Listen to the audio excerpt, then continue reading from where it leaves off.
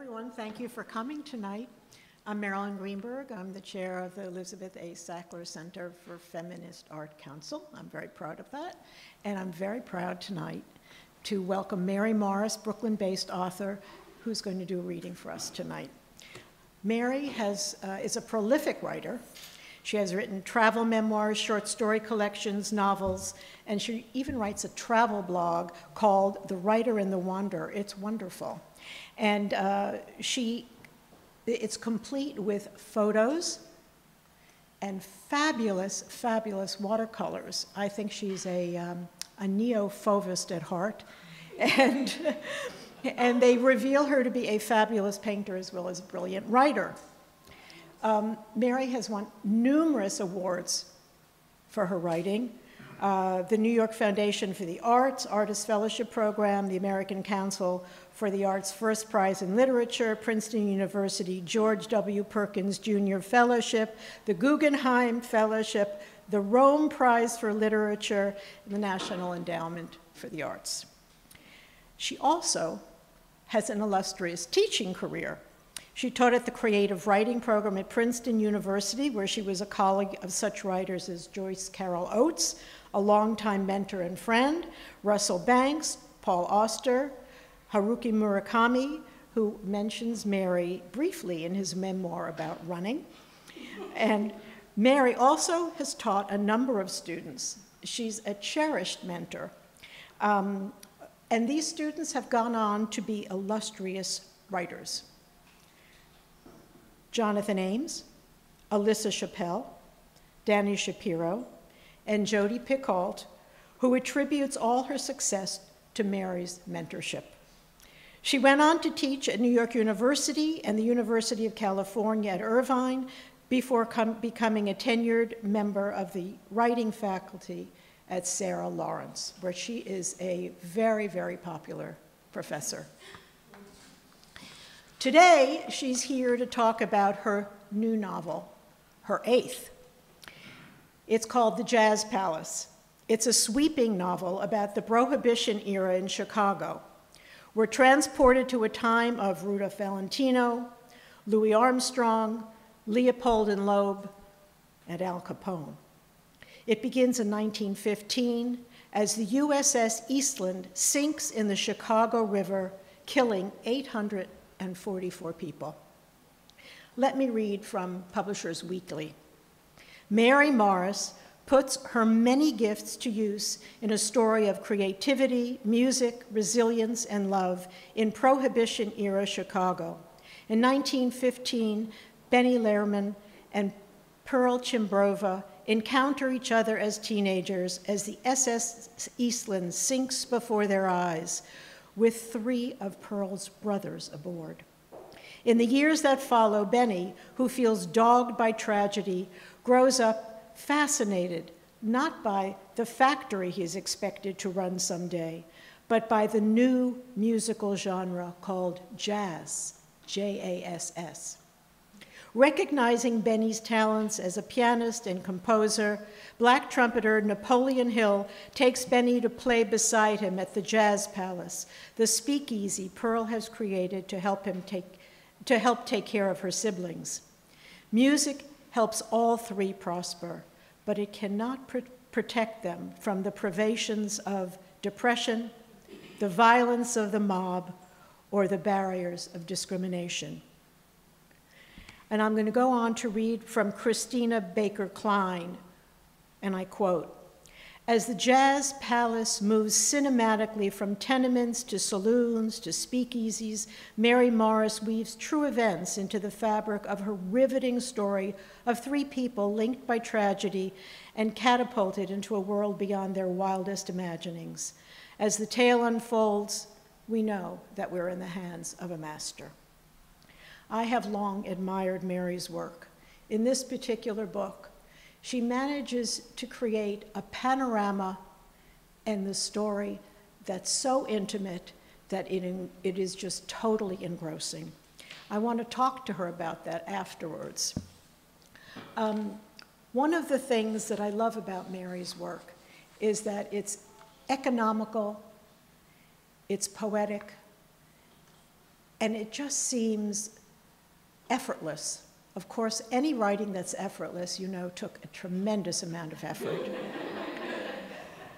I'm just going to read one small paragraph.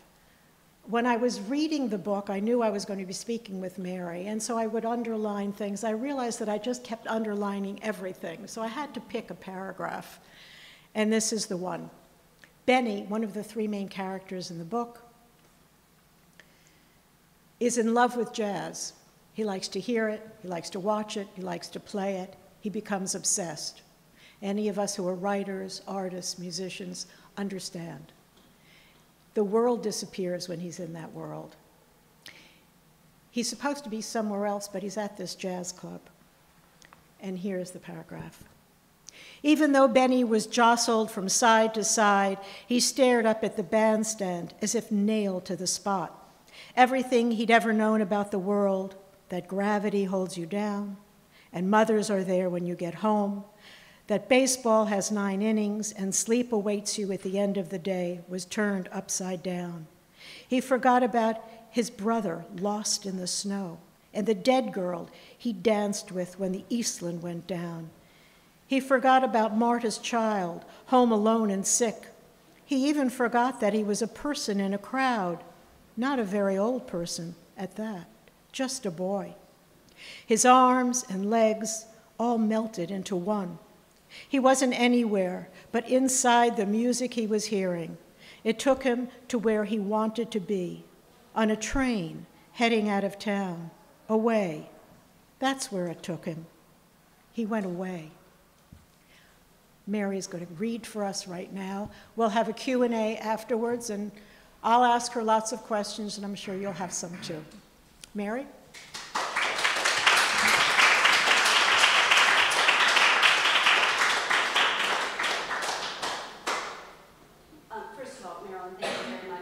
As if another person should get up here now. I don't feel like it's me, but thank you. First of all, it's an incredible honor to be here at the Sackler Center. The dinner party was an amazingly important piece of art to me when I was starting out as a young writer, and I thought to myself, how do I write? How do I become a writer? And one of the things that I love about the dinner party is that it's individual pieces. And one of the things that I've done as a writer, I've tried to do, is to write in the moments and in the scenes. I have a friend who years ago at Columbia University said to me, I'm going to write like William Faulkner. And I said to him, well, if I could just write a scene a day, I'll feel okay. And so I have tried to do that, and I guess I'm here, so I feel good about that. A writer, I mean, there's a story to the cover of the book that I will maybe share with you later, but Romar Bearden, who is an artist I deeply admire, once said, I don't know how I got so much work done, I just did a little bit every day. And I feel like as writers and artists that for me is basically what I've tried to do, is I've tried to do a little bit every day. When I began this book, Bill Clinton was president, there was no social media, and there were no endless wars. So that's about 20 years ago. My daughter was 10 years old, and she's now mixing cocktails. Actually, she's designed all the cocktails at the new Franny's. Do you guys know Franny's? Okay, so there's a new Franny's called Roses. It's in the Marco space. I suggest that after this, you go down and have some frontier medicine, because that's what they're serving tonight.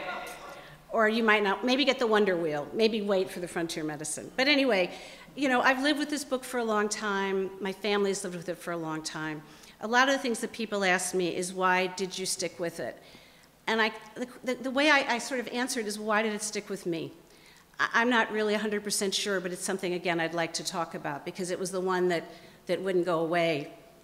I like to joke that when I was a girl, I woke up one morning and the world was brown and buzzing, and I went downstairs and there were insects everywhere. And I said to my mother, what is this? And she was my mother knew I was a very curious child, and she wasn't afraid of introducing me to the world and to travel and to all of that. And she said, oh, they're locusts, honey. Don't worry about it. They're just going to be here for 3 days, and then they won't come back for 17 years. And as I was finishing the novel, I was thinking, well, it's taken me 17 years. So I guess I'd been sort of burrowing for all these years and trying to work on this book. When Marilyn asked me to speak here, I thought to myself, well, it's not really a feminist book per se, because in fact the main characters are male. But I feel as if the process of writing it, I mean, the content is not exactly feminist, but the process for me has been so much about being a woman, a teacher, a mother, and also feeling the pulls of all of those things. And getting here early and looking at the Judy Chicago, I remember thinking to myself, well, I can't do it all at once, but maybe I could just do this one dinner plate today, you know, and sort of get it done like that. 2 decades ago, my head was full of a bunch of stories. I had a great-grandmother, Anna, who's named Anna in the book. She was a saloon keeper in Gangland, Chicago, a Jewish saloon keeper, which my cousin swears was impossible, but she was, and a midwife. And she raised 22 children, only 9 of whom were her own. She kept marrying men who were widowed, and then they would die, and she acquired 22 children. So her story really was important to me. The initial drafts of this book were 850 pages long. I was going to write my own multi-generational 100 Years of Solitude family story, and it had 22 children in it and all of that, and nobody could keep the children straight, and it kept getting rejected over and over again. And in fact, it got rejected 37 times over the last 17 years. So my agent and I sent it out on three separate occasions. And then, I'll just tell you this briefly and then I'll read. I sent it out on 3 separate occasions. My agent is a goddess as far as I can tell. I mean, she's amazing. We sent it out 3 times. It was rejected over and over again. And then in 2009, I said, that's it, I'm finished. I'm never gonna look at this book again, and I put it away.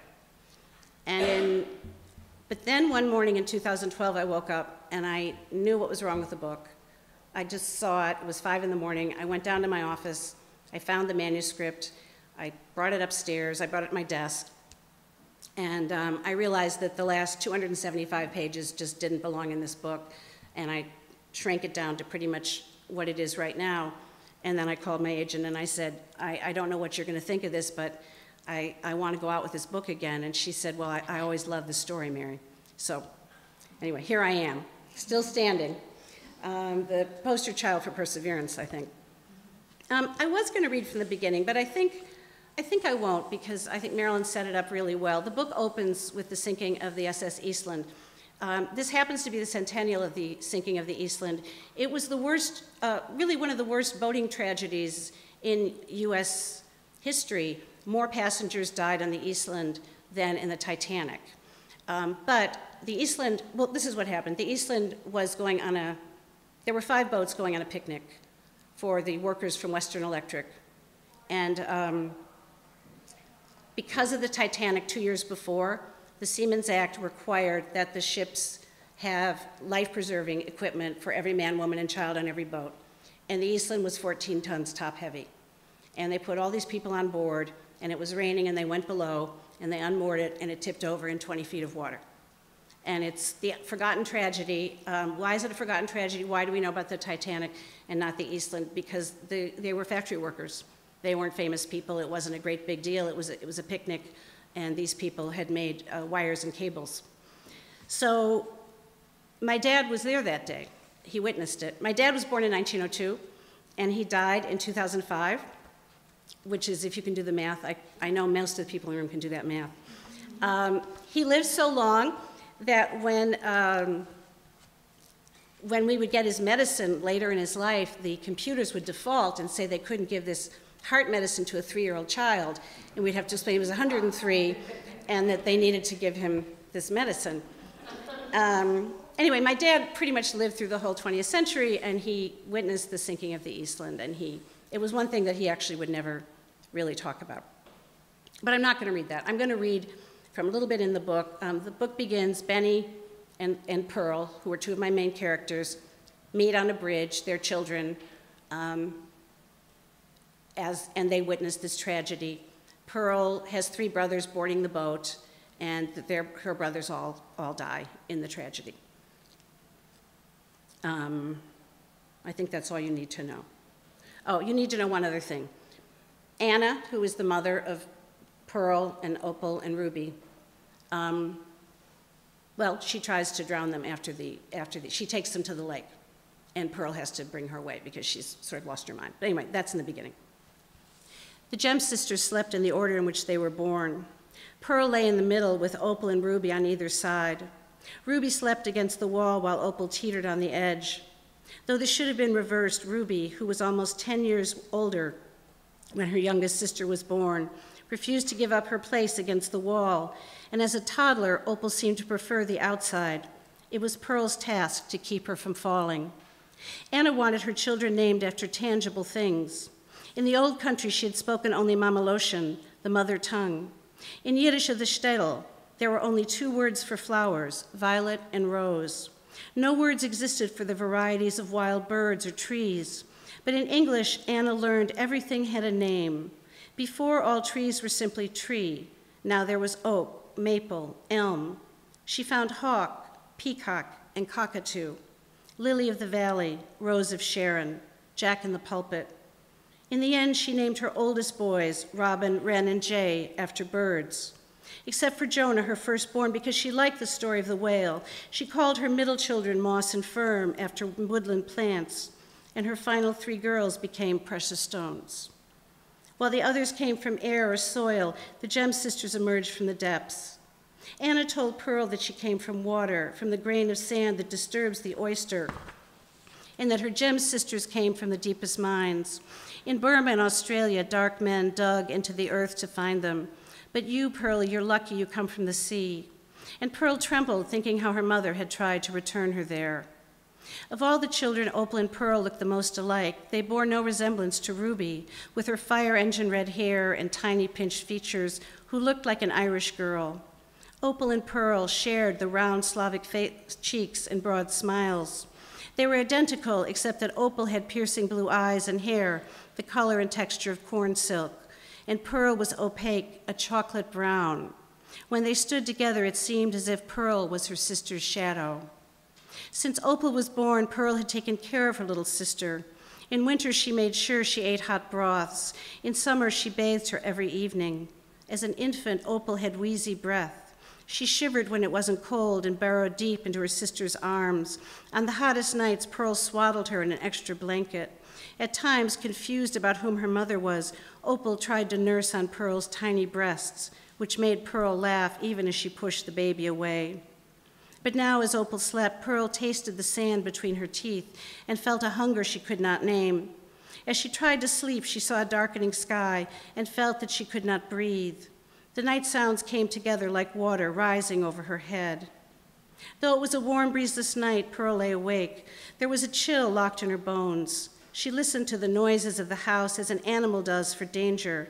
She could hear a creak on the stairs and the clang of trash cans in the alley. A sob reached her ears.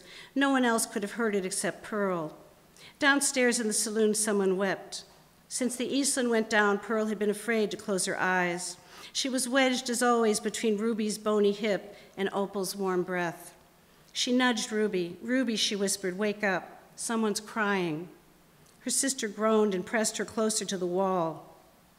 Pearl turned and wrapped her arms around Opal's waist, and even Opal pushed her away. Her mind raced as she remembered Wren and his lonely dance. She missed her brothers who drowned. Robin, the oldest, used to pick her up at school and carry her home on his shoulders. Jay played tunes on the harmonica before she went to bed, while Wren mimed stories that made her laugh.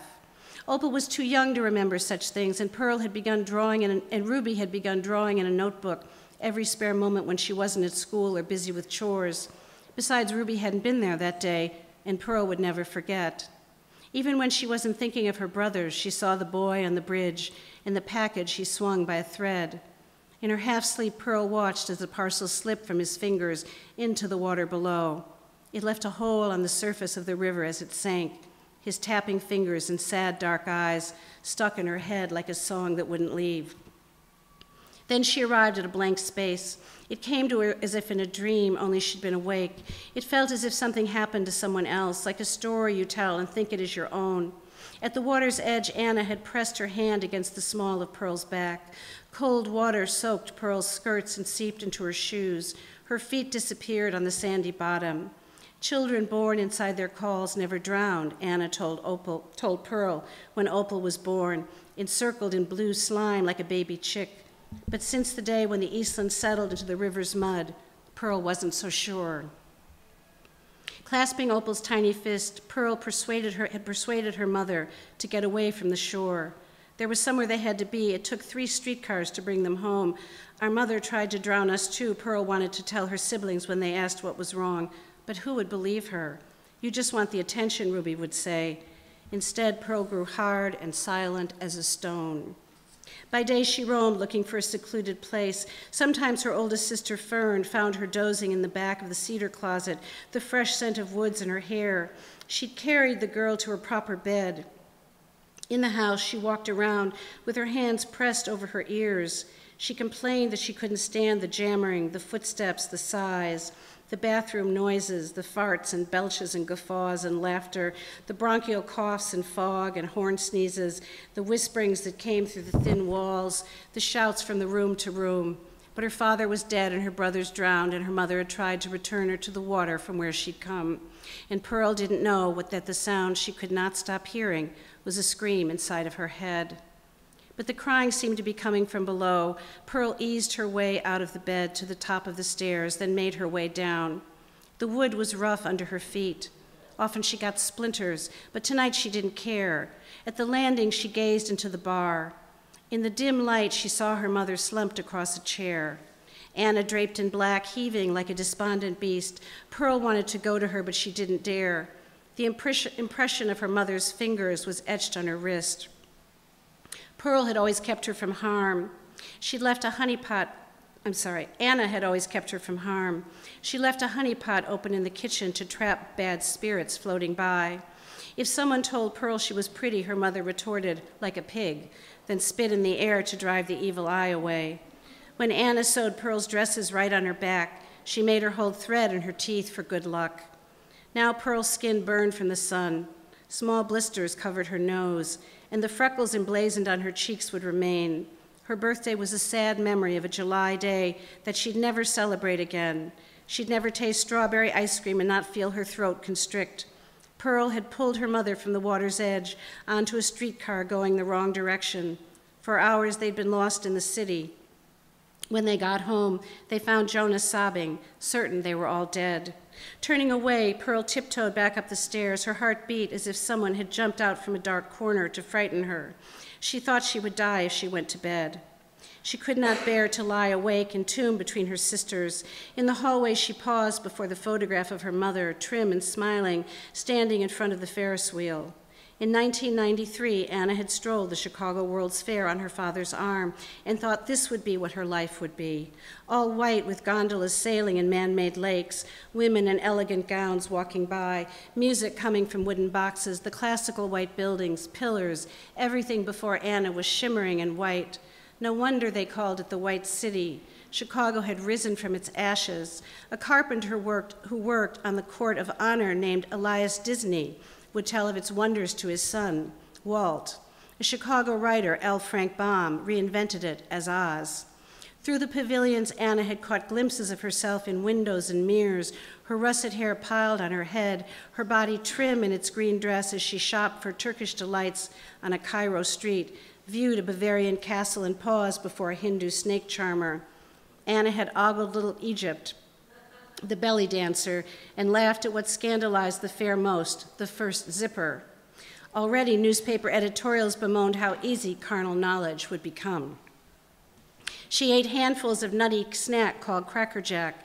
In the palace of electricity, she shrieked as sparks flew from the fingertips of a man named Tesla and swayed at the Haitian pavilion as a young piano player played his maple leaf rag.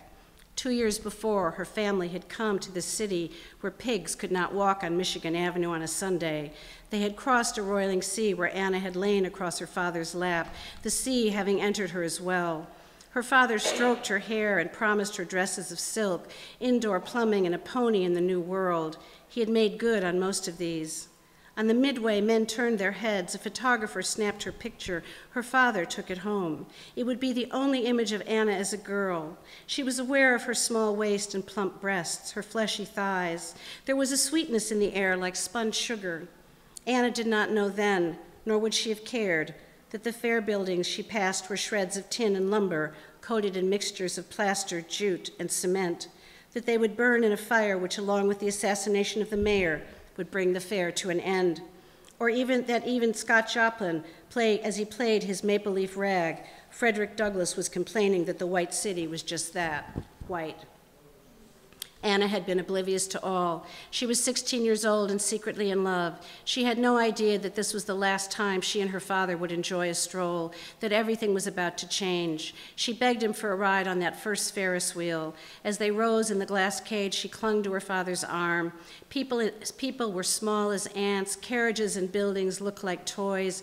Individual lives seemed insignificant from her vantage point. She wondered not how, but when she would tell her father that she intended to marry for love. As Pearl listened to her mother's sobs, it was hard for her to believe that the girl in the picture had become the woman crying downstairs. Anna's father disowned her when she married Samuel. Even after Samuel's death, her father refused to forgive. And now her sons were gone, and it seemed to Pearl that her mother was no longer right in her head. Pearl snuck into the kitchen and opened the door that led to the back porch. She did this often when she couldn't sleep. She stepped outside and knelt down.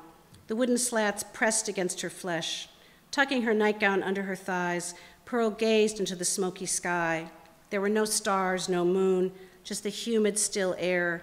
She leaned against the brick wall and listened to the distant sound of water pounding the shore. So that's Pearl's first chapter. I'm going to have a sip of water. I'm going to check the time. And then I'm going to read you one more very short chapter. That sound good? What's our time? Okay. As Marilyn said, one of the real pleasures I had writing this book was research. I learned so many things, incredible things about music, about jazz, about Black migration. One of the things that preoccupied me for years and still does was that Black and white musicians couldn't play together professionally until 1935 when Benny Goodman hired Teddy Wilson. And he only hired Teddy Wilson because he was the best piano player. He didn't care, Benny Goodman didn't care if he was Black or white. But until then, during the whole era of my novel, Blacks and whites couldn't play together professionally. So Benny is going to meet a character named Napoleon, and they're going to forge a friendship, but that, let me see, I might read a little bit of that, actually, if I may. Yeah, I'm going to read a short section of this. Okay. So Pearl and Benny have met on that bridge, and this is Pearl's piece. And Benny, meanwhile, he's older than Pearl, and he's hanging around on the south side of Chicago. Another thing about Chicago was that pretty much when the Blacks came up to Chicago, they got off the train and they built their houses where they got off. And that is what formed the south side of Chicago. From Union Station south, they just began to build their homes. And then, of course, the politicians came in and they arranged it so that they actually stayed in the south side of Chicago, which is why Chicago is such a racially divided city. But a lot I mean, there were a lot of white musicians, there were a lot of Black musicians. Black musicians could not play in white clubs, but white musicians did go downtown and whites hung out. It was called slumming. So this is Benny after the Eastland has gone down, and he's going down to the south side of Chicago. It was called the Stroll, that part of South State Street where the music lived. The Dahomey stroll to some, a strip of flashing bulbs, all blue and red and yellow, where midnight was like noon. The music was coming from there 24 hours a day, from the elite and the Von Damme, from the grand and the deluxe. It was said that if you held a trumpet in the air, it would play by itself. They called it the Bohemia of the colored folks. Rome, Athens, Jerusalem, and South State. Those were the epicenters of the world. Postal workers and delivery boys, hotel maids who cleaned toilets, men who hosed down the stockyard floor. They went home, took a shower, dressed to the nines, and headed out again. They put on their fur coats and sharkskin suits and felt fedoras and boas and flapper dresses and moved to the music, dancing till dawn. They paused at the dance halls and the cabarets, the 1,000 bars that filled 1 square mile, dining on hot chili and chop suey and ice cream. Benny ambled on, blacks in their shiny green and purple suits, women in long white gloves and cigarette holders sauntered by. He paused at the Dreamland Ballroom beneath the flashing lights. Bouncers in red capes swung open doors. From inside, the sounds of horns and laughter rose. At the Firefly, Senator Sam's rhythm band from New Orleans was featured. Even from the street, fast dance tempo made him move his feet, and it was almost too fast. He wanted something slower that suited his mood. He walked around to the corner of 35th Street, where he stood beneath the flickering red light of a coxcomb. The Rooster wasn't much of a spot, nothing fancy like Dreamland or the Firefly. It was more of a sawdust joint that served ribs, but the music caught Benny's ear as he gazed down the corridor into the smoky room. With a few bare bulbs on the floor, a scribbled note read Napoleon Hill on trumpet. And from the street, he heard the melody of the piano set, the rhythm of the drums, the soft, smooth rise of the trumpet, quiet as a secret. Benny had to lean in to listen. He went around into the urine-soaked alleyway where a window was ajar and rested his back against the brick wall. There were no barroom distractions, no drinks being poured, no voices shouting. There was something sad in that trumpet he'd only heard in the winter wind. It was lonely as a boy who comes home to an empty house, a boy who'd lost his rabbit's foot or a china blue marble.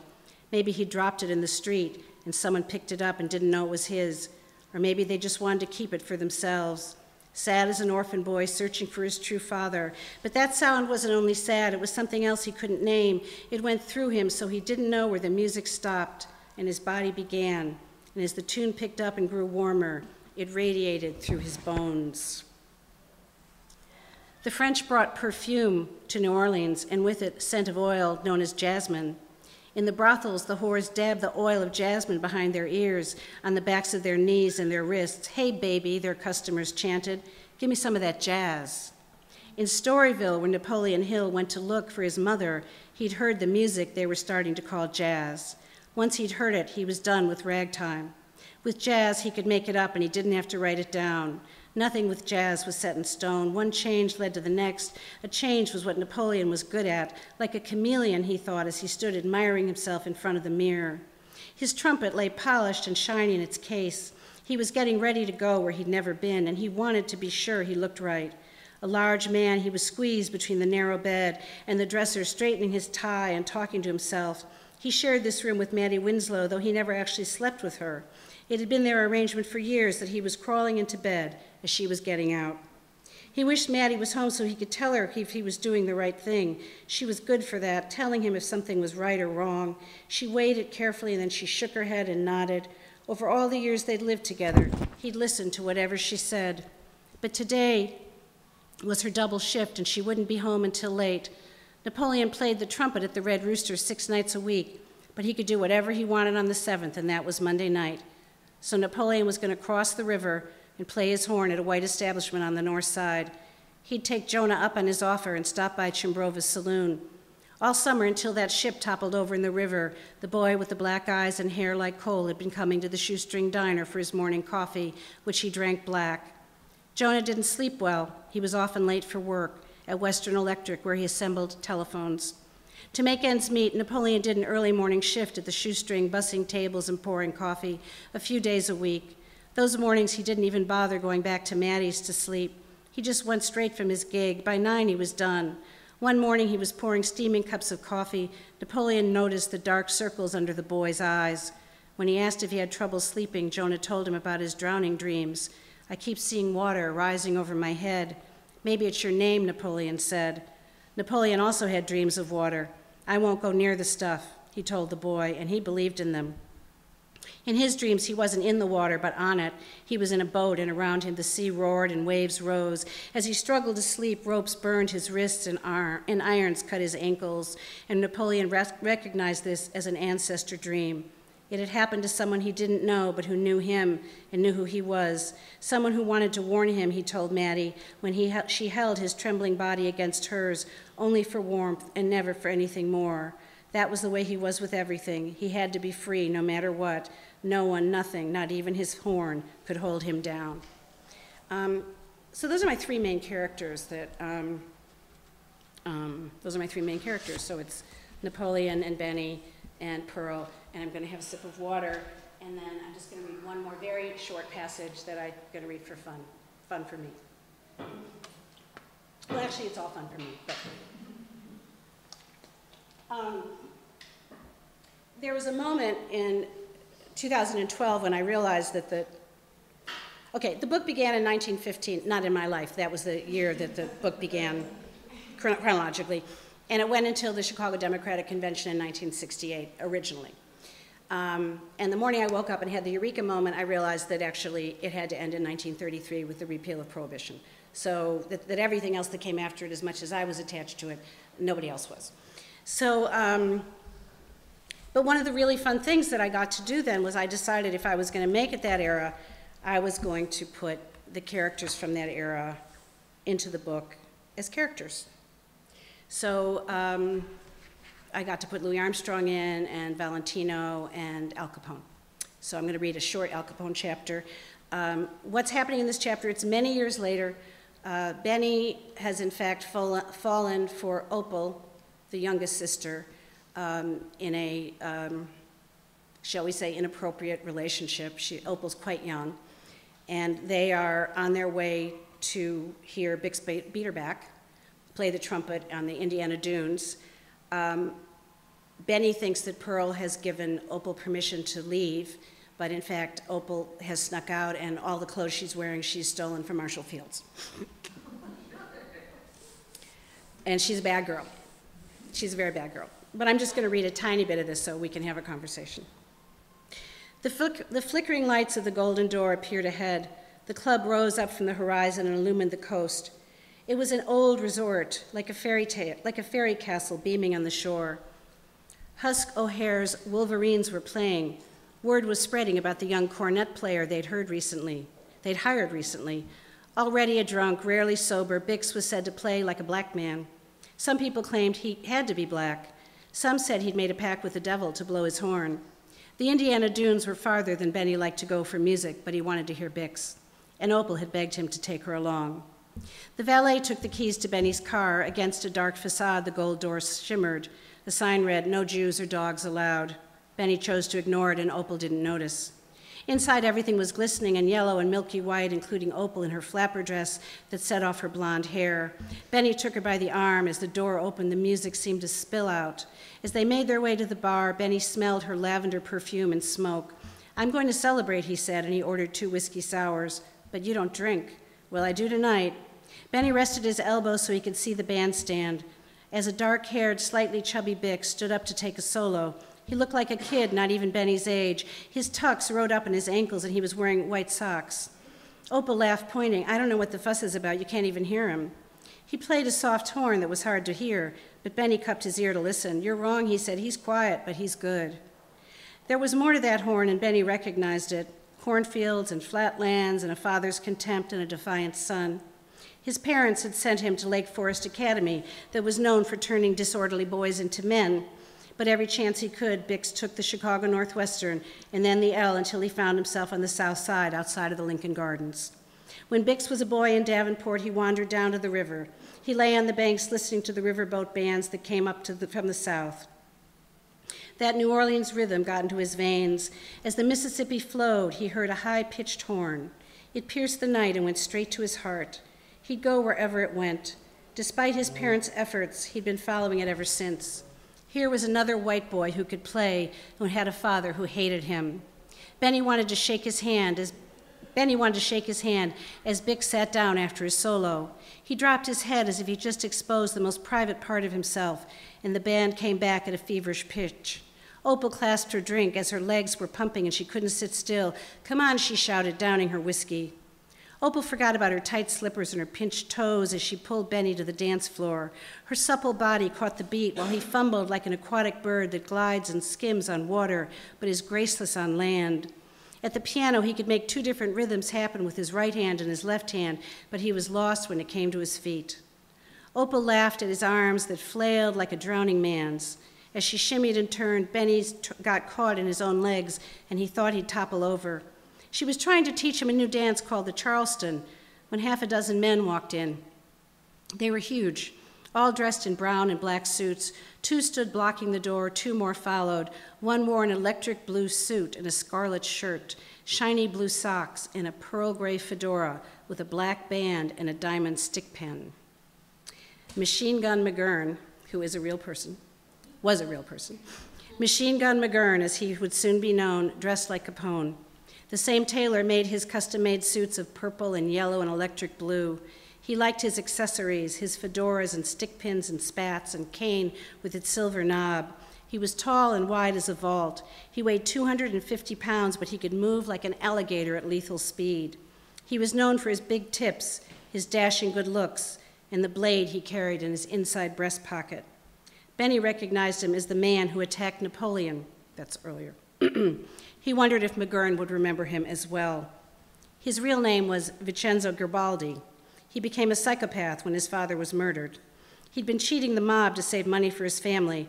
A nickel was found in his father's right fist. Whenever McGurn killed someone, he left a nickel in the palm in memory of his father. McGurn was a high-ranking associate of the Capone brothers. A silent partner, he orchestrated events behind the scenes. It was his expertise with a knife that made him famous. McGurn knew how to peel back the skin on a man's face, not to kill him, but to teach him a lesson. Once he'd sliced the vocal cords of a singer who tried to move to a new club. The band came to a halt. Dancers stopped dancing as if frozen in place. McGurn cleared away a table at the front, but not before he took care of the bill. The golden doors swung open again. 2 men carrying Tommy guns stood sentinel on either side of the room. Suddenly, a short, stocky man wearing a green silk suit sauntered in. He had a cigar in his mouth and a scar carved across his left cheek. Everyone gasped. Some looked away. The man motioned to the band. "Keep playing," he said. Al Capone lived on Prairie Avenue. He shared his house with his wife, May, and their only child, Sonny, but he worked out of his office at the Metropole Hotel. It wasn't unusual for him to show up at one of his clubs. When he did, the doors were locked. No one left till dawn. Whenever he went, Napoleon Capone was a celebrity. Police officers and politicians raced to shake his hand. Bands struck up songs he loved to hear. He was affable and generous when he wanted to be. He wore cashmere coats and the finest silks. He loved handkerchiefs, fedoras, and pigskin gloves. He required 6 bodyguards, including 2 machine guns. He was often seen at the opera and the symphony. He had rhythm in his stubby fingers and his feet. He loved jazz musicians. When musicians played for him, he stuffed C notes into their pockets. Once he made a trembling surgeon sew back on a bass player's thumb. It's true. Capone took his seat at the table in the front. He waved his arms in the air. The band played faster. A bottle of whiskey was placed on his table. Capone didn't look at it, but he picked up his glass when it was filled. He could make a bigger profit on milk, but he enjoyed the clubs. People needed to have fun. Milk, music, and booze, that's all it took. He kept his gaze fixed on the dance floor. Girls were being dipped and spun overhead. They slid between men's legs, twirled in their hands. Then his eyes came to rest on a girl with golden hair. She was dancing like a crazy person with a partner who could barely keep up. Her hair flew. Her arms and legs went everywhere, but she followed the beat. Capone was a family man. Every night he dined with Sonny and May. He called his mother once a week. Still, he had his girls on the side. He had them whenever he wanted them, the same way he had whiskey and cigars and automobiles and front-row seats when he wanted them. They were his for the taking, to be paid for and delivered. Usually it wasn't that difficult. Girls waited for him inside clubs. They slipped him their numbers as they sold him cigarettes. Everyone knew who Al Capone was. Nobody refused him. On the dance floor, Opal spun. She flung her legs back and forth. Her blonde tresses shook free. Benny was starting to get the hang of it, but it seemed as if McGurn's eyes were on him. Perhaps McGurn did remember him. Benny tried to dance faster, as if that would make the evening over sooner. Benny didn't know that McGurn had never seen his face that night in the alley. It was Opal he was watching, and Capone was watching her too. Suddenly, Capone stood up, and his men did as well, but he told them to sit down. He motioned to the band to keep playing as he walked across the dance floor. Tapping Benny on the shoulder, Capone made a gesture that he wanted to dance with the girl. Opal looked at Benny with watery eyes. Benny couldn't say no. Capone took her in his arms and planted his hand on the small of her back. When the first chord struck, he started to move. Despite his bulk, he was graceful and light on his feet. He tilted back and forth like a metronome until he caught the beat. Then he was twirling. He swung to the music. He threw Opal out and brought her back. He kicked his feet, paused at the beat, then swung her out again.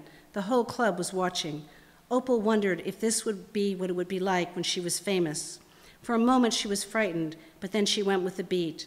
His hand was firm and moist on her back. Sweat seeped through the yellow silk of her dress. His moves were smooth and even, and he never missed a beat. His steps grew more complicated. She twirled around and around as they sashayed across the floor. When he dipped her, she relaxed in his arms. If she had never danced before, she would have been able to dance with this man. Thank you.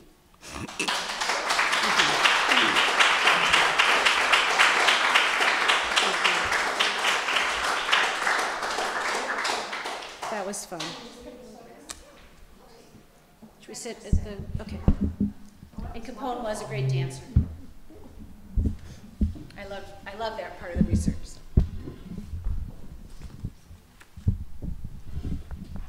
Hello, Marilyn. Hello, can you hear me? Good. Well, that was wonderful, thank you. Thank you. Thank you. So I had lots of questions, and I'm sure you all do too, but I'm going to start off talking about this long writing, rejection, writing, editing, rejection that Mary went through. And one of the reasons I want to do it is because I think it's a very interesting feminist issue. In fact, recently on Facebook, I came across an article called "Submit Like a Man." And I thought, what is this about? And I knew I was going to be talking with Mary. And I would just want to read this and then talk with Mary about Rejection is one of my favorite subjects. Yes. So I'm an expert. This is written by a woman by the name of Kelly Russell Agadon. And she is an editor-in-chief of a small literary magazine. And she talks about the fact that women and men submit differently. And she says... Women to magazines, right, Marilyn? To magazines, right? To magazines. Yes, okay. I just wanted to be clear about that. This is not a general statement. This is a literary submission discussion. She says, if I had to make one general statement about what I most learned at the press as an editor, the big revelation was that men and women submit their work differently. Here is what I noticed. If an editor of our press rejected a work from a male writer, but wrote something like, "This came close. We'd like to see more of your work. Please send us more poems." We would usually receive another submission from the male writer within the same month, and sometimes even within a few days of his received rejection. When we sent this exact same note to a woman writer, she might resubmit her work in 3 to 6 months, but more likely, we would not hear from her until over 6 months to a year. Sometimes she would not resubmit at all. So I found that very interesting. Right. It's as if the man hears the positive part of the message and the woman hears the rejecting part of the message in a way. So right? I'm very interested in the fact that you started this book how many years ago? 17. 17 years ago, Yeah. and Well, you... I don't know, 97, what is that now? That's 18. Yeah. I'm past the locust. I'm in my next locust. Right, yeah. the next stage of the locust. Now, what was it that took you so long? I mean, what were the issues for you in the book? I mean, there were many issues. I mean, let me put it this way. The first, you know, it's funny because I still have the fantasy of publishing the first version of this novel one day down the road. I put all the stories I wanted to tell into the first version. I put all the characters I wanted into the first version. But I think the thing that took me the longest really was jazz.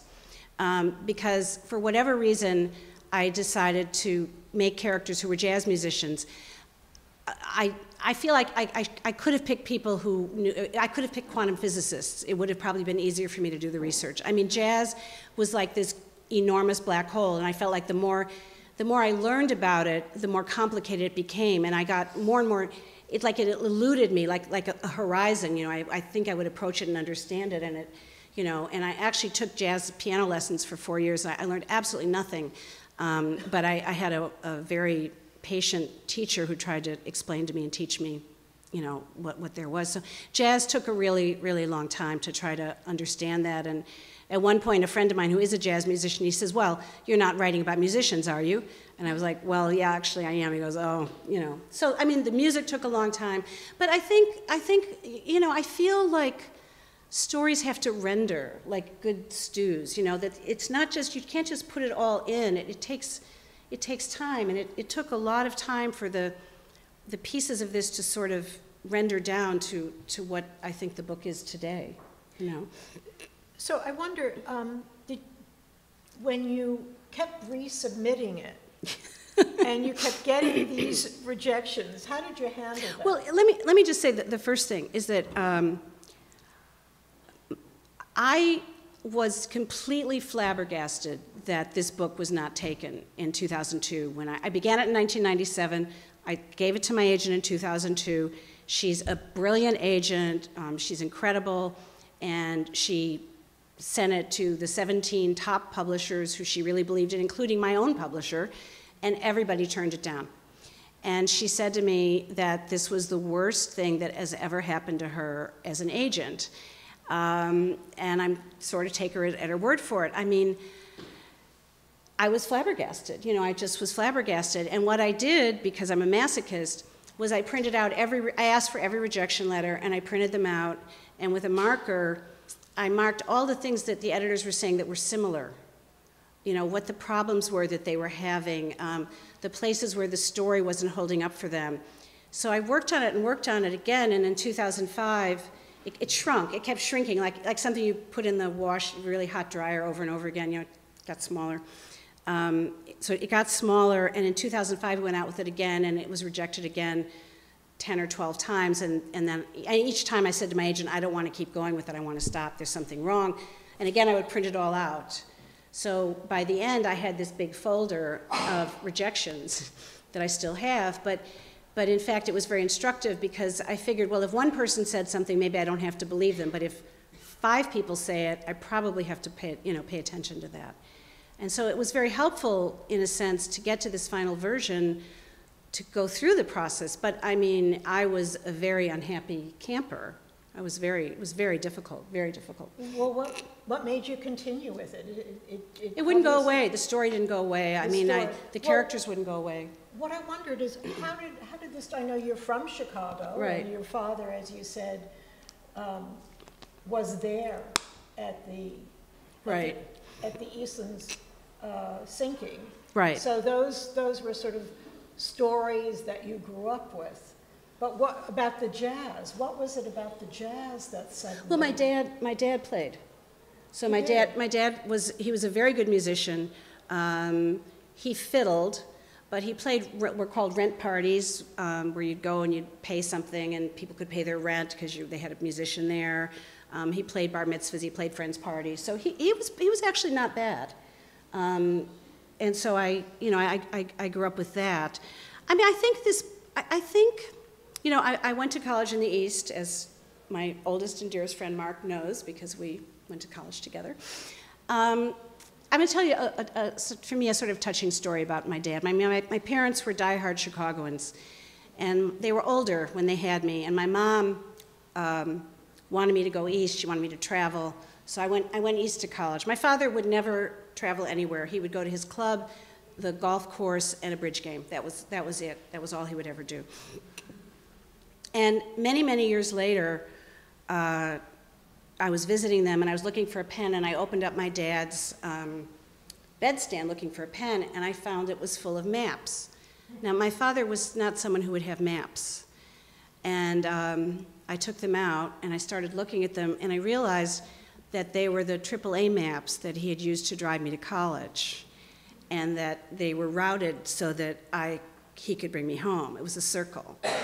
And I never completed the circle because I stayed in the East, you know. And I feel that in a way with this book, it was my way to go home. I mean, it literally has been my way to go home. It's kind of an ode to your father. Oh, very much so, and to my city. I mean, I love Chicago, and I think it was Proust who said the only paradises are the ones that we've lost, right? We can't be in paradise. It has to be something that we're remembering from a distance. I remember reading that Chagall was invited, was it Vitebsk? Minsk? Anyone? Chagall? We're in a museum? Somebody? Okay, I'm going to say Vitebsk. Vitebsk, okay. Chagall, at a certain point in his life, was invited to return to the village, the shtetl where he came from, and he said he turned it down because he wanted everything to still come from his memory and his imagination. He didn't want to have to see the real place. And I guess I felt that way about Chicago, that Chicago was my childhood, and this was sort of a way of returning and maybe a way of saying goodbye. You know, Sandra Cisneros writes about this in House on Mango Street, which is a wonderful Chicago book. She writes about how she can leave Mango Street, but she can never really leave Mango Street. And the witches say to her, you're going to come back to Mango Street. And whenever I teach the book, I ask the students, how did she come back to Mango Street? And they're holding it, so it's the book. So. Well, but it's very interesting to me because Mary is an inveterate traveler and traveled the world on her own and afterwards with her family, and is very well known for her travel memoirs.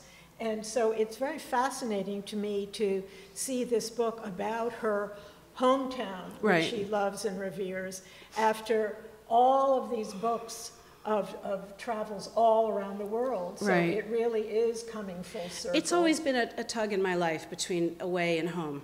It's always been, and I think, it's not like I've lived in exile, but I actually was going to do my doctoral dissertation that I never did on the migratory patterns of Midwestern writers, because all the really great Midwestern writers didn't write their best work in the Midwest. Twain, Willa Cather, Hemingway, Fitzgerald, I could just go on and on. I mean, they wrote their great works from away. Where Southern writers stay put. That was going to be my doctoral dissertation. If anyone's looking for a topic, I'm happy to share that with you. And they all stayed in Mississippi. They all stayed in Mississippi, and they all wrote from their front porches, as Alice Munro does also. But there was something about Midwestern writers that made them migratory. And I had never really figured out exactly what it was, except I had to get out. So, But someone else will write the book. Someone else will, right. So it's a tug, we all have that in us, I think, between something and something, but for me, it was always between home and away.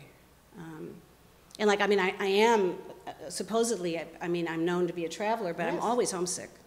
I'm always lonely, I always want to call somebody, it's pathetic, really, so, yeah. So I want to start talking about the actual writing of the book, because one of the things that I thought was really fascinating was that the book itself had the feel of a jazz composition, with the historical narrative being the main linear structure, and each of the characters coming alive through their individual stories, almost like jazz riffs. Right. And so that the whole book really felt like a piece of jazz. And that really fascinated me. Is that something that was something that you started with? No, it fascinated me too. No, did that just evolve, or it happen, or were you aware? I was completely, I think what happened was when I was writing the book, I listened to jazz night and day. In fact, my husband knew when I was depressed or when I'd given up on it because I stopped listening to jazz. And then when I put the jazz back, he would go, okay, it's good, this is good. So I listened to it all the time. It eluded me. I couldn't understand it. I kept trying to understand it. I had a physicist boyfriend once. He said the thing he loved about physics was that every time you solved one problem, 10 more presented themselves. And that was how I kept feeling about jazz. To me, was very much like that. But at some point, I think the elements of jazz and jazz composition entered the book unconsciously. And so there was a certain point when I gave it to a friend to write, and she said, wow, there's ensemble pieces, there's solos, there's riffs, there's improv, there's, the whole way the themes interweave and blah, blah, blah. And I thought, actually that is how it came out to be, but it so wasn't that conscious. wasn't the master plan. No, I had no. Which is extraordinary, Right. because it's so much part of the structure of the book. No. It's fascinating that that was not sort of a conscious effort. No. I wish I could take credit for it. Someone has to, I mean, I can't take conscious credit for it. I can take, can you take unconscious? Can you take unconscious credit for something? I want to throw it open to questions from them too. So. Okay, I just want to ask one more question. Go ahead. Go. I said that I admired your writing for its economy, poetry, and seeming effortlessness. Right. But I'm always interested in talking to writers about their particular individual process. Can you just talk a little bit about how you began? This is a different book because this required a great deal of research. Right. If that got in the way, if that, you know, how that worked within your writing style and your process. Tell us a little bit about exactly what you do, how you start, how you edit yourself, how you begin, how you see it through. Oh, let me think. Well, I'm going to use the cliche, it is a cliche, of the oyster and the pearl, you know? But, I mean, what really happens for me is a little something starts to bother me, and I start to kind of work with it. And I don't write in a linear way. I don't know where things are going. I write in individual scenes. As moments come into my head, I write that moment. I have no particular organization when I'm writing. I write everything first by hand in a journal. And the thing that I do with my journals that's actually brilliant is I have a table of contents at the front of the journal so let's say I'm working on the Jazz Palace, and let's say that I have a, they can come in. No, it's okay. So, for example, let's say I'll have an idea that appears in my journal on page 44 and page 82 and page 103 and page whatever. So I'll index it in the beginning and I'll stick Post-its there, and then I'll just go out and just sort of pull them together like a patchwork. But it's not a linear process for me. I don't remember what the first moment of writing this book was. I don't remember. I don't really know what to say. I don't remember. But there were lots of different moments that came to me. In terms of the research, like I'll read and then things won't click for me, but then all of a sudden I'll start reading about what a great dancer Al Capone is, and I think, oh, he has to dance with someone. So who's he going to dance with? He's going to dance with Crazy Opal because she's a crazy dancer. So then that'll happen. Was this book very different in terms of process than your other books because of the amount of research involved? Yeah. Yes, definitely. A very different kind of process. Yeah. Well, also, I was really worried about getting the music wrong. I mean, that was a huge, huge part of it, and I had many wonderful jazz musician friends read it and vet it and say it was okay. So, you know, so that's, in fact, next Saturday I'm being interviewed by the jazz critic of the Chicago Tribune. Oh, how exciting. And I told him that I absolutely know nothing about jazz, and he said it's all right because he knows everything. So I don't know how that conversation's going to go. But a humble critic. Yeah. I just don't write in order. Order isn't important to me. You know, what I say to my students is if you're, I mean, it's perfect to talk about this in a museum, you wouldn't begin a painting in the upper left-hand corner and paint across the top in like a linear fashion, right? You'd rough out forms and shapes. And so why should a writer write from the top? Why should a writer write like that? I mean, the physical act of writing is, of course, linear, but why should the ideas have to be linear? So that to me, it's more like painting. Mm-hmm. So, and coming with forms rather than, you know, like the writers, I mean, like I know how Paul Auster works, and Paul Auster writes a sentence, and then he makes it perfect. And then he writes the next sentence, and he makes it perfect. And he doesn't know what the next sentence is coming after that. And I totally admire him as a writer. I think he's incredible. His sentences are beautiful. I would go nuts doing that. I couldn't possibly work like that. So. I would like to throw it open for questions. Is there anybody who has a question? Catherine. Are you going yes. to use those discarded pages as a separate project? Or you're well, people have been asking about the sequel. I mean, I do have a whole other book, if anyone would like to publish it, you know, from 1933 to 1968. I might go back to it. I'm going to share this one story with you. There was one story, well, actually, I'm going to share this because I'm in the mood to do that right now. So I have a very interesting bed. And this is how I got my bed. When my father was 20 years old, his father came into the room and said, "Get dressed, we're going to the train to pick up your sister." And my father said, "I don't have a sister." And his father said, "Yes, you do, and tell your brothers to get dressed too, and we're going to go get her at the train." So my father learned that his father had another family and that he had this sister. And my grandmother had a dream that one of her boys accidentally met the sister and fell in love, and they committed incest. So she made her husband find her in New York and bring her to Chicago so her sons could meet the sister and they would not commit incest. As preposterous as this seems, this happened in my family. Anyway, the sister came to Chicago. Long, long story. Many things happened. There was a huge falling out. Many, many years later, my aunt walked into this little tiny antique shop in a basement on Oak Street in Chicago and looked at the antique dealer and said, "You look like my husband." And he said, "Well, I think I know who you are." And he was the son of the sister who then became estranged, blah, blah, blah, blah, blah, okay? Anyway, he borrowed money from my family. He became a big antique dealer. When I got married, he gave me this beautiful bed. So, end of the bed story. I wrote it as a 15-page essay called The Story of My Bed. I gave it to a wonderful writer named Stuart Dybeck to read, and I said, "Stuart, what do you think of this essay?" And he said, "Well, it's not a story, it's a saga, and you need to write it." And that was almost 20 years ago. So I wrote it and wrote it and wrote it, but in the writing of it, well, okay, this is what I wrote. What I wrote was, what if you make the sister come to New York, Chicago, because you've had this dream, and you make your worst nightmare happen because one of the boys does, in fact, fall in love with her, and he never would have met her otherwise. So I thought that was a pretty good novel to write. And I began writing that novel, but none of that is in this book.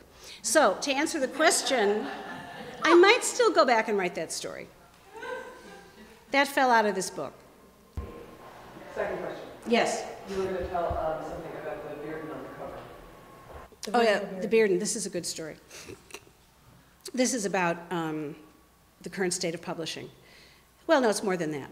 So in 2004, I was in a doctor's office, and I was reading a copy of Smithsonian, and I had been working on the Jazz Palace. It had already been rejected many times, and you know the sad story already. Okay. And I saw this image in an article in Smithsonian, and I thought to myself, if the book is ever published, this is its cover. It's a black trumpeter and a woman coming out of the trumpet, purple woman, black trumpet. It was perfect. So I did what I'm sure none of you have ever done, but I did tear it out of the magazine from the doctor's office. And I brought it home and I put it on my bulletin board, where it languished for 10 years, nothing happening to it. Finally, the book was sold. I was thrilled. I did all the edits. I did everything, and I wrote a letter to my editor. I wrote a note to my editor after I sent everything in, and I said, I have an image for the cover that I'd like you to consider. And she said, "Oh, we'll have the art department get in touch with you." And I said, "Okay, fine." So about a week later, I got an email from the art director, and she said, "We understand that you have an image that you would like to be on the cover of your book. As you know, we have our own process, and we prefer that the basically writer doesn't get involved in it. However, if you show us the image you have, maybe we can come up with an idea around it, or maybe it'll spark an idea in our heads, whatever." So I said, okay. I sent it to them.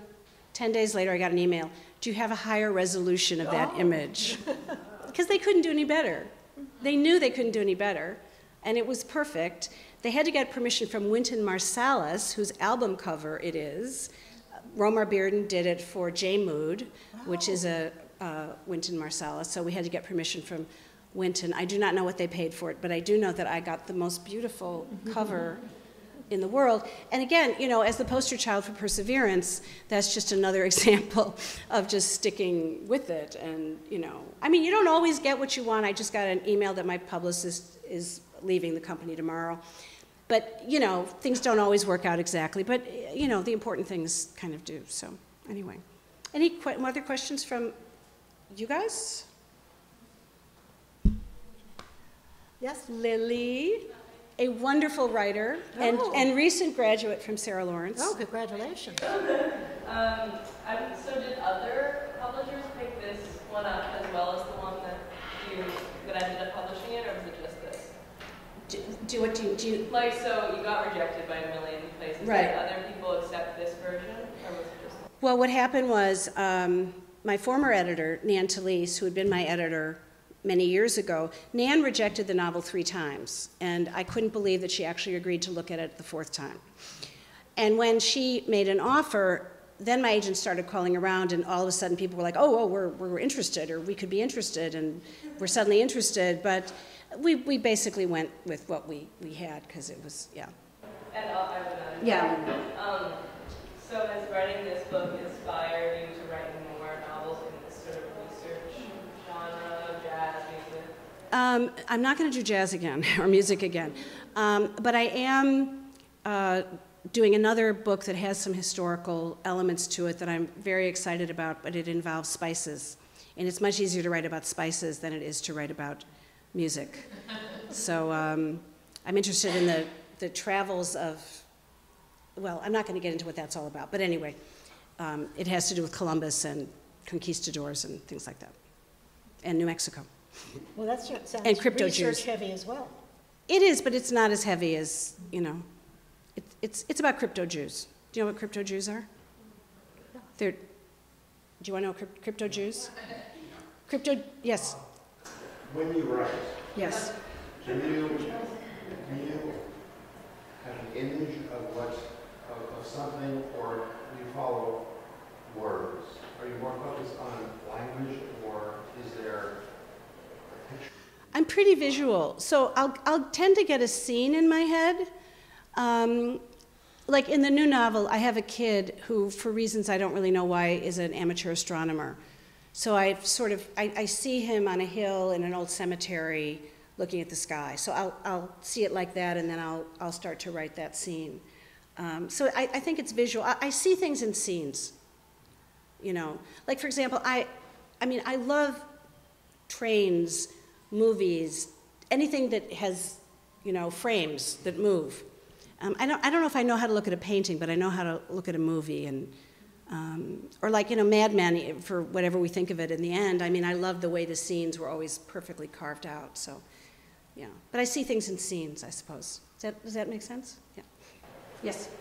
So would you talk about what about crypto Jews you plan to, how you're... Well, I mean, crypto Jews were Jews who were forced to convert during the Inquisition, who didn't really convert. They kept up their practices in a hidden way. And what is interesting to me is that the expulsion of the Jews in 1492 coincidentally happened the same year that Columbus sailed. And doing research, I found that actually a number of crypto Jews sailed with Columbus, and they went to Mexico, where the hand of the Inquisition was very long, and they made their way north into the hills of New Mexico, where they formed small communities, and they kept Jewish traditions, but they were Catholics, okay? What happened over centuries, is this getting boring? Okay, what happened over centuries was they forgot they were Jews, but they lit candles on Friday night, or they didn't eat pork, or, you know, they kept these traditions, but they were Catholic. I mean, they did everything Catholic, but they would keep these things. And they lived very isolated lives because they had gone to escape the Inquisition mainly in New Mexico. And what happened in the Korean War was a lot of them were drafted, and they'd wind up at tables with like a Jewish dentist, and they wouldn't eat a ham sandwich, and the guy would go, "Why aren't you eating a ham sandwich?" "We don't eat pork." "Well, why don't you eat pork?" And why are you lighting candles? And why are you doing what you're doing? And they didn't know why. It's like Halloween. Why do we dress up in costumes? We don't know why we do it anymore, you know. So there are these communities, and they've been studied. But my husband and I, we lived in New Mexico briefly, and we had a babysitter who believed he was a crypto-Jew, and I got very interested in them. And anyway, it has to do with my family and migratory patterns and DNA testing, and I guess it's research, yeah. But it's a story, you know, I mean, I'm a storyteller. I love stories, so I'm always looking for a story. I think you answered my next question, because I was going to ask if you would be looking into current day crypto-Jews, because that's my understanding in the last couple of decades. People I read about a priest who discovered he was Jewish. Oh yeah, they're all, Stuart Dybek went to Krakow. Do you know the writer Stuart Dybek? He's an amazing writer, raised Polish Catholic in Chicago. He went to Krakow, and he was in a bar, and he said his name was Stuart Dybek, and they said, no, your name's Dybbuk. He said, no, my name's Dybek. They said, no, it's Dybbuk, and you're Jewish. And he was like, no, I'm not. And they said, if you don't think you're Jewish, go to the synagogue in the morning and check out the guy who sweeps the front of the synagogue.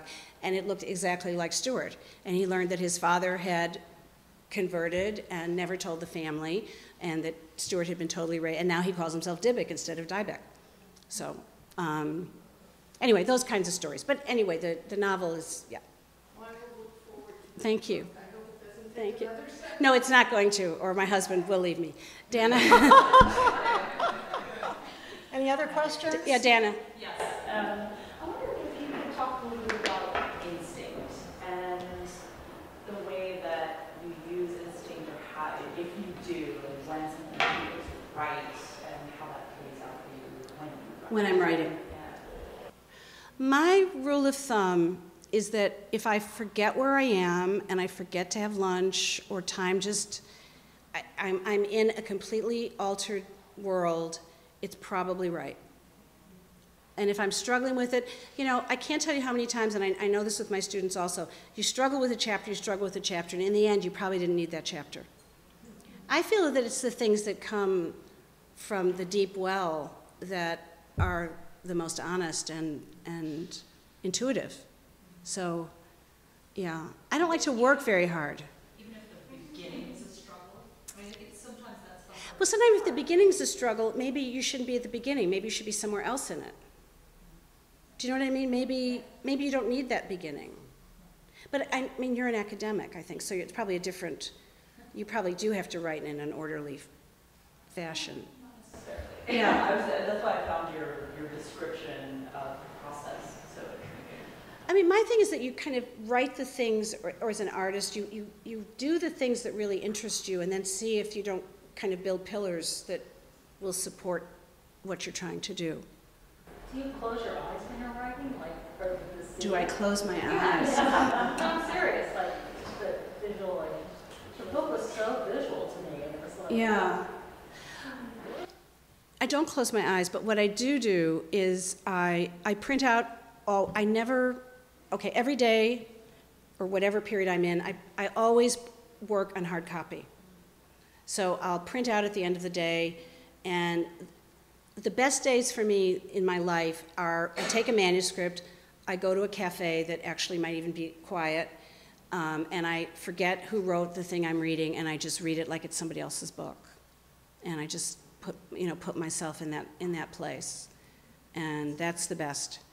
You know, like, I mean, Marilyn was saying supposedly I'm a good traveler. It's so boring to travel with me because for the first 4 hours of every day I'm writing. So, but in cafes. Yeah, yes, sir. When you lay it out like that in a cafe and you're writing, then you continue, like you're reading it aloud, and then you just take your pen and just continue from there? Is that kind of like you laid out the trail, oh, this is where you am, and then you just kind of continue on that trail? I'm not sure. I'm not sure exactly what you mean. How do you mean if I continue? Like if I have a scene in mind, do I keep going with that, or?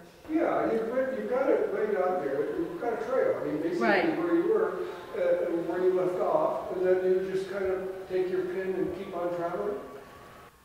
I usually go back to the beginning and kind of turn pages and then sort of fill in things, and then kind of work my way along.